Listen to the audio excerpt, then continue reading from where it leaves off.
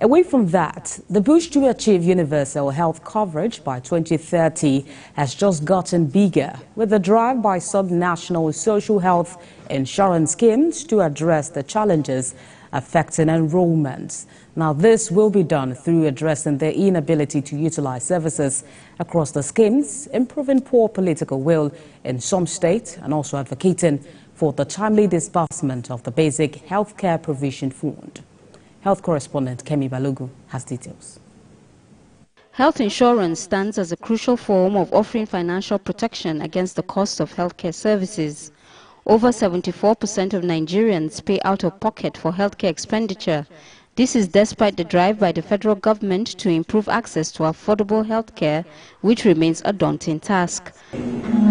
This first quarter review meeting by the Forum of CEOs of state-led health insurance initiatives is taking place to ensure that critical approaches are adopted to improve coverage in 2024. Let us think through the era where people have to spend so much to get access to quality health care in this country. With the existence of state social health insurance schemes across our country is over.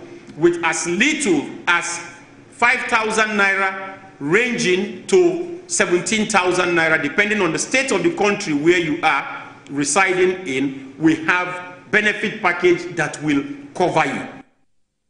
An annual drop of 100 million people into extreme poverty is attributed to healthcare expenses.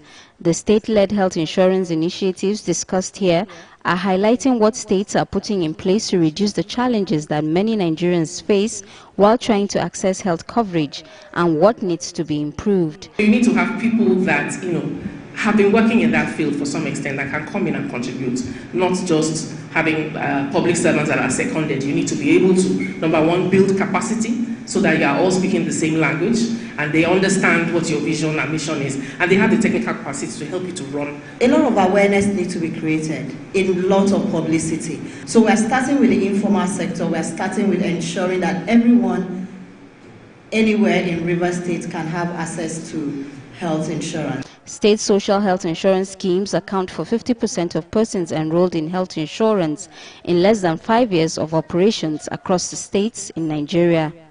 Kemi Balogun, TVC News, Abuja.